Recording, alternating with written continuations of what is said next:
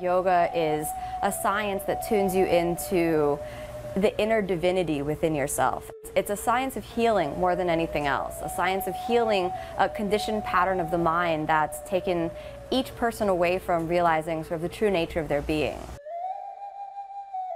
The first yoga class I ever did was when I was 19, and I was never a dancer, I was never a gymnast, I was never trained in any physical anything. I was really more academic than anything else. In an injury unrelated to yoga, actually from doing too much aerobics at the gym, I strained both my Achilles tendons, and I actually couldn't walk after that for a long period of time. So it was through the healing of my body that I turned to go more deeply into the discipline of yoga.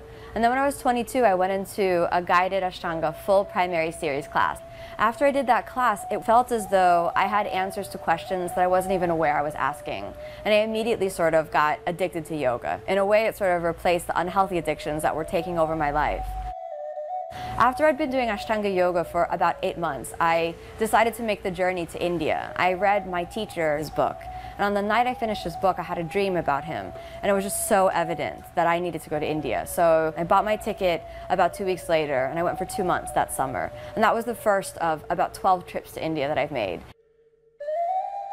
The last time that I was in Mysore in India, and the last time that I studied with my teacher before he passed away, I had the opportunity to ask him a really transformative question. When I was 22 and confused and searching for a way to live a more peaceful life, I asked him, I said, "Guruji, where do you find the peace in Ashtanga yoga?" You know, he could have easily just written me off as, you know, naive and young, but he took it seriously, and he said to me, "You do 3 things. You take practice, the posture, which is the physical practice of Ashtanga yoga, the breathing, which is the connection of the breath to the movement, and looking, which is the drishti, where you focus your point of attention on the posture.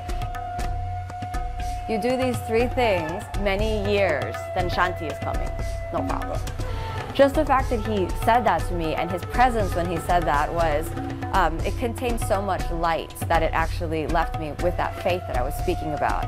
And now when I'm teaching students and they come to me with fear and doubt, what I try to do is inspire them to believe in themselves, the same way my teacher inspired me to believe in myself. I see that sometimes when students, you know, of any age think that their bodies can't do something. And the moment that either through my belief in them or my encouragement or my inspiration, they can start to believe or start to experience that their bodies can do more than they ever dreamed possible, that for me is the heart-opening moment that I can see that people really get inspired to unroll their mats every day and begin that devotional relationship to the spiritual practice of yoga.